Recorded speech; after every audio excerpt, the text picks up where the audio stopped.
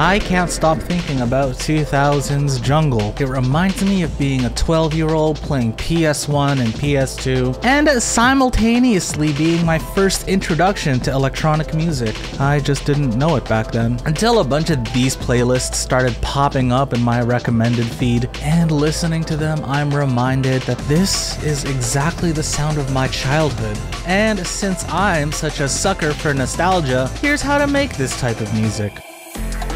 This all starts with setting the BPM to 170. Using a bass, plan out the notes you'll eventually use for a chord progression.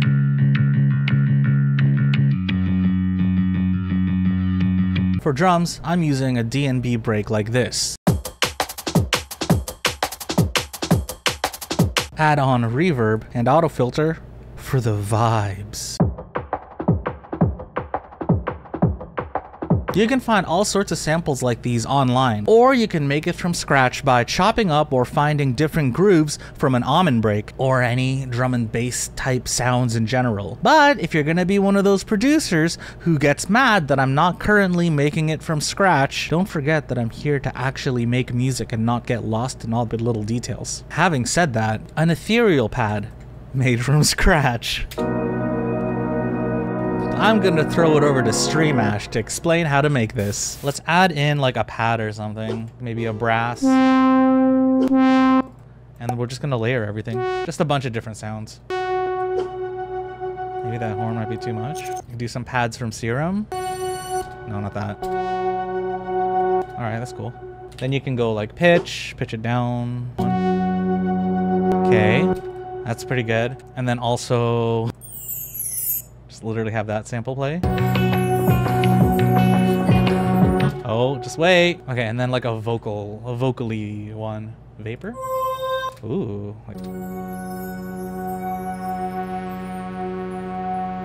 Then you loop and resample it. And then you put it into another sampler.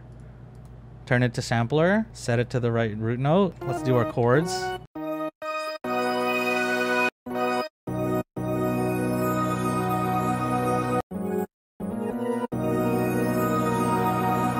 Different sample start maybe. I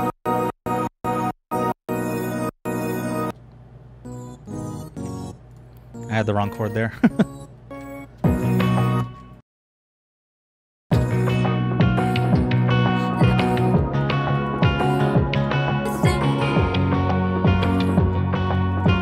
Thanks, Streamash. Next thing you can add is some vocal chops.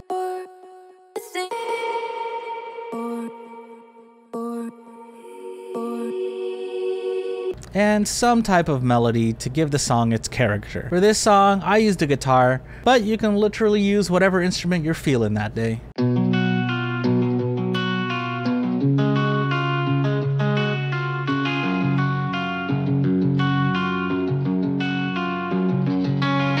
And altogether, this sounds like... So you got an album done, you're thinking of releasing it. Let me give you a tip. The truth is, you might have a bad time if nobody knows who you are. And sadly, people's attention spans are literally non-existent these days. And you'd be better off releasing one song as a single each month for an entire year. That way, you're always on your listeners' minds, and each release has the potential to find even more fans. And if that sounds expensive, it might be. Depending on the distribution service you use, some charge up to $30 per song, which equals out to like $360 a year if you're gonna do this monthly release schedule. But this video sponsor, DistroKid, is different. If you wanted to follow this exact same release schedule using DistroKid, you'd only be paying $23. And that's not per song, that's for the entire year. That's right, DistroKid lets you upload unlimited songs for only $23 a year. So if you've been watching my videos and are starting to make some absolute bangers, you could even release twice a month and your wallet wouldn't even break a sweat. On top of that, all of the royalties are 100% yours. I've used DistroKid for years for my own releases, and they've been kind enough to sponsor this video, so go check them out.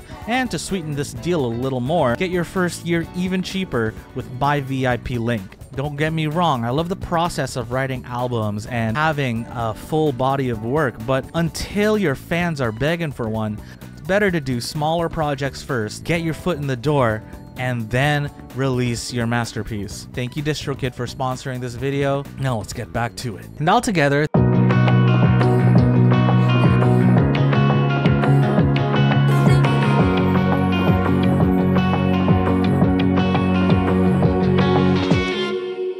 copy and paste, except change the progression a bit so that the first two bars are only made up of one note and or chord.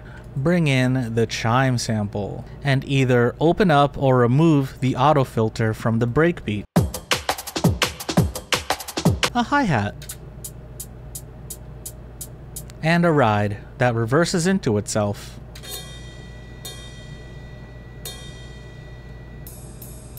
Layer in a deep kick to add some punch with the kicks from your break. Now here's where we add in the little boom, boom. You know how the... Do you know what I'm talking about? In a wavetable synth like Serum or Vital, make an LFO in this shape using these settings.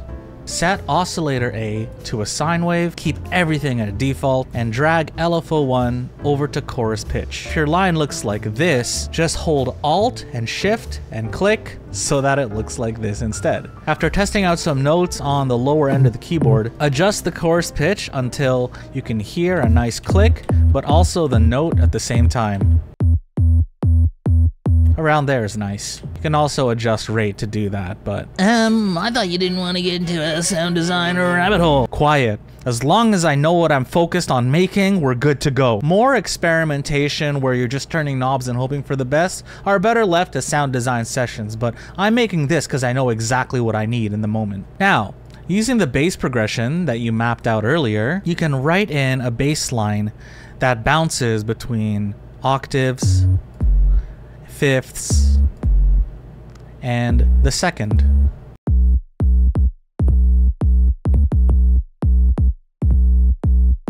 It helps to write these notes while the drums are playing so you can find pockets of where to sneak the notes in.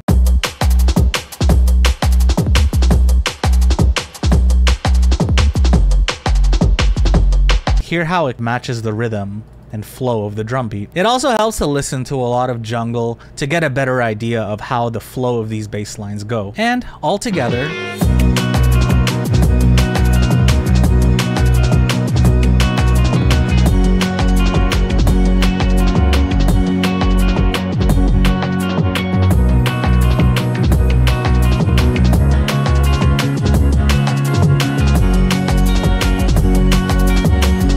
now that's obviously sounding a little bit too repetitive, so how do we switch it up while keeping the vibe? This is where it leans more into a bit more breakcore territory, but for the sake of simplicity, let's just call this the drop.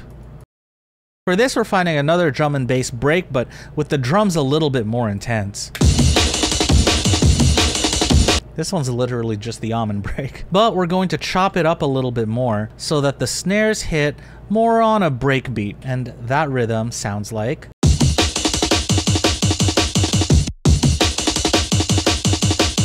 Next step is to select all of these samples that you chopped up, open up the sample editor, and switch the warp mode to beats. Change the transient mode to the line here, which means they get chopped off as soon as the transient plays, and we're gonna drag this line down to tighten up the drum beat.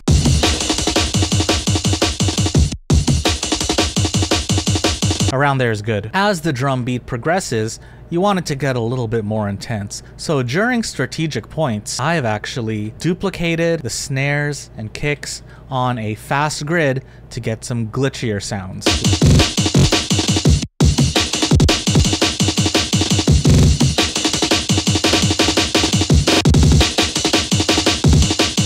Copy over the 808, but change the notes to a minor or relative minor of the song. If you don't know what I said, watch this clip from this video. But essentially we're darkening the song and anchoring it to the root of the minor scale by putting the 808 there. That's gonna sound like...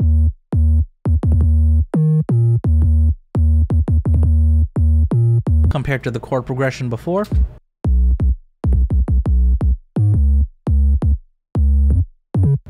Hear how this one's more uplifting and this one's a bit darker? You might be saying, Ash, those notes are pretty high. Well, don't worry. That's because we're leaving some room for the sub bass, which is also going to be anchored to the root minor.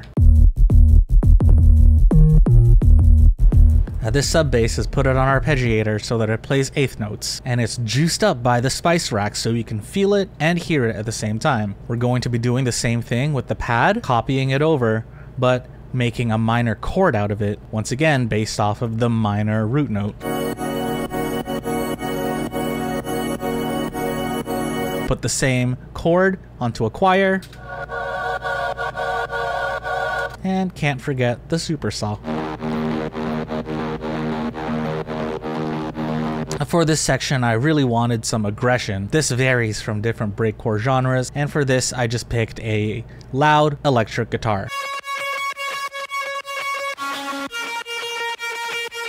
And playing this all together,